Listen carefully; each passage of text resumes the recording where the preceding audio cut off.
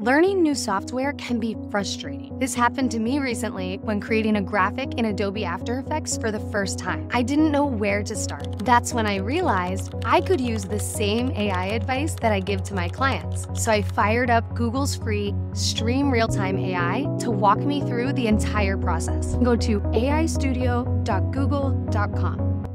Once you're there, you'll log in. This is really for developers, but anyone can use. Go to the left side of the screen and you'll see Stream Realtime.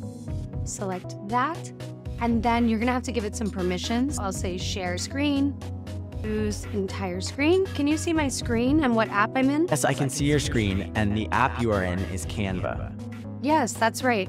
So I have this photo of myself here, but I can't figure out how to remove the background. I understand that you are trying to remove the background of the photo in Canva. Do you see the BG remover button at the top of your screen?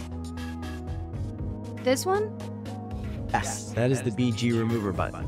If you click on that, it should remove the background from your photo. Great. If you're like 90% of the people that I coach, your head just exploded.